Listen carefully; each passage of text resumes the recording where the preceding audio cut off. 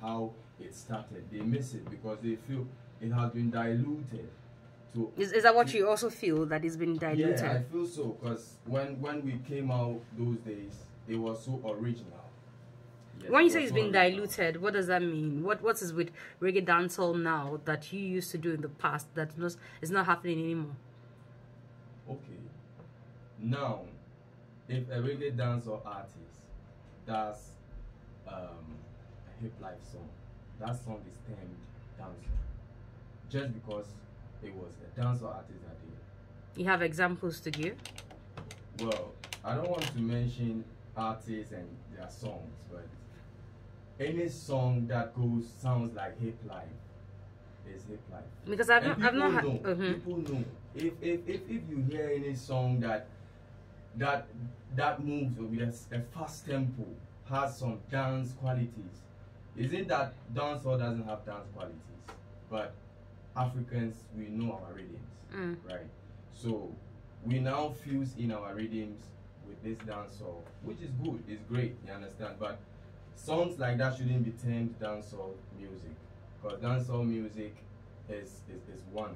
You know? But once you've not been able to mention any song, we cannot have a yardstick to measure what you're trying to talk about. If I mention somebody's song, I've even promoted the person this afternoon. Yeah, and I don't want to mention, people know them. Yeah, they know them. Actually, dancehall, when you hear dancehall, you know this is dancehall. So you are back with the original dancehall, is that what it is? We are back with original music. I wouldn't dwell on only reggae dancehall. Because when I came into the industry, I came within that light, but I did other songs as well. You understand? So it's music in general. You know, we are not back with gimmicks and all that, and that we work with lyrics and then good content. Yeah. Since you returned, how has been the reception? Because like you said, it's been a long time. You've been here before, you've been in the industry. There are other people who have also joined. It seems to be saturated all of a sudden. How are you able to penetrate since you returned? What's it been like? All right. Well, it's been great. For me, I've not been anywhere, right? But the return, the idea behind the return is related to music, the return of good music on the scene.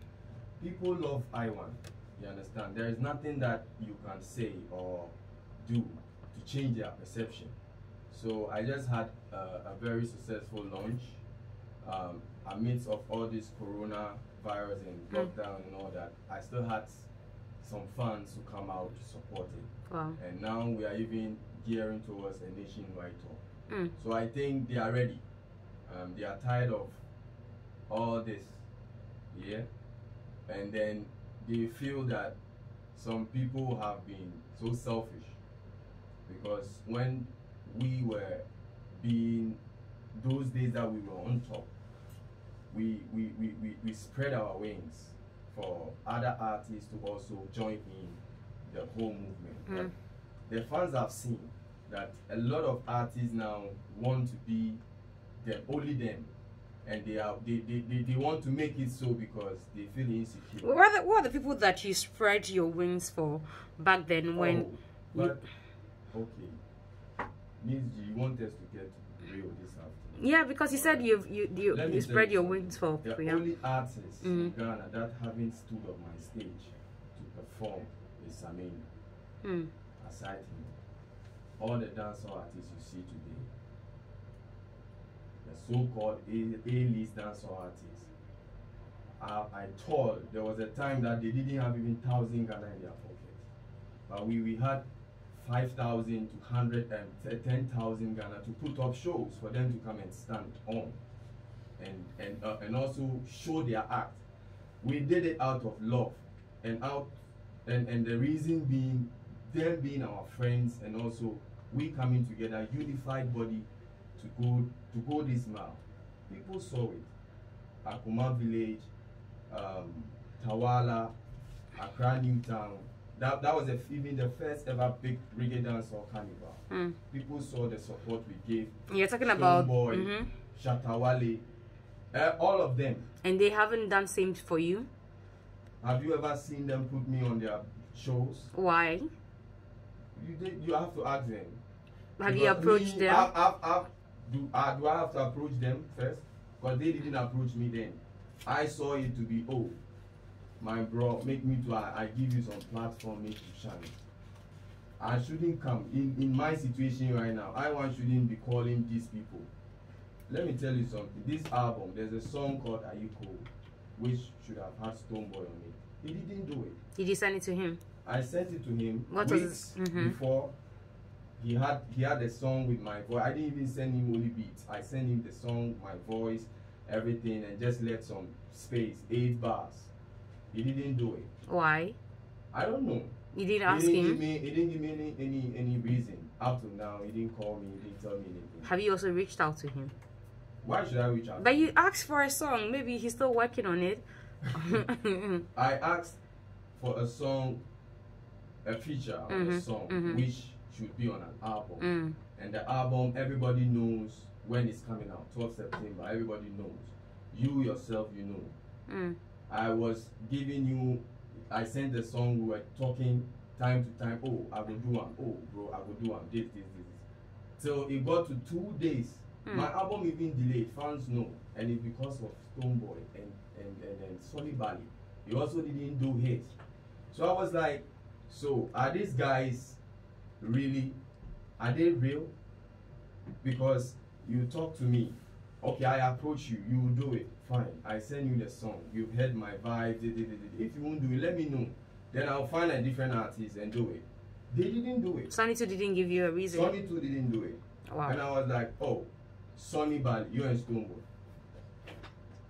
I won't say anything, but what I will say is, Sonny Bali, when I came to London the first time you saw me, you called me Dada.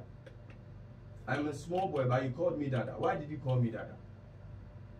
Because you knew that when you left Ghana and you went back to UK, you didn't set up nothing.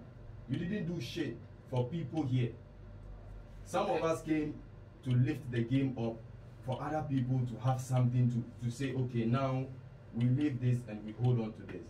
So I don't understand the kind of game they are playing. And recently I saw the 2 of them in London doing a song together.